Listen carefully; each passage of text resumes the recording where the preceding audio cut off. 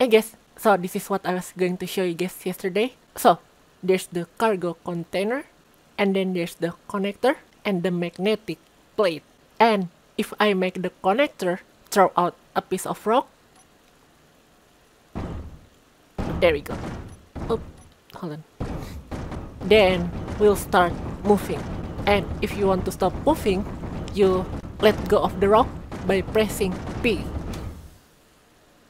And if you want to start accelerating again, you throw out another piece of rock. So, alright, I guess I need more gyroscopes. Alright, I added more gyroscopes. Let's see if we can handle this now. There we go. See? I can move straight. So, this way, you can basically have a purely rock drive or a purely rock propulsion. Pure rock propulsion. I don't know how to call this. So, theoretically, this should also work on planets. Alright, let's try this now. Oh, there you go. See? This is working. Guys, this is so amazing.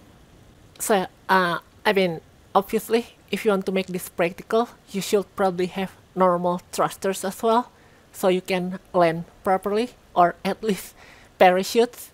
But you can certainly use the rock drive to propel your ship forward, if you really want to do it. Alright, I was editing the video and I got curious on whether or not this will work. Like, will you have the same acceleration on bigger or heavier grids, or on grids with more mass? Let's try this now.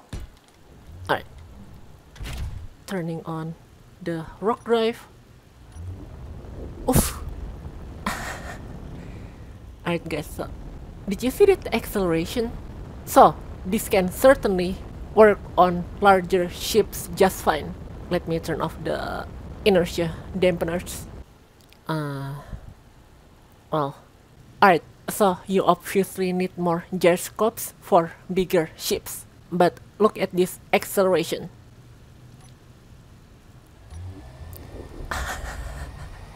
That's amazing. So you can basically have really great acceleration with this pure rock drive, even if your ship is super heavy. So that's how you make purely rock propulsion on Space Engineers. Right, let's try moving again. Oh,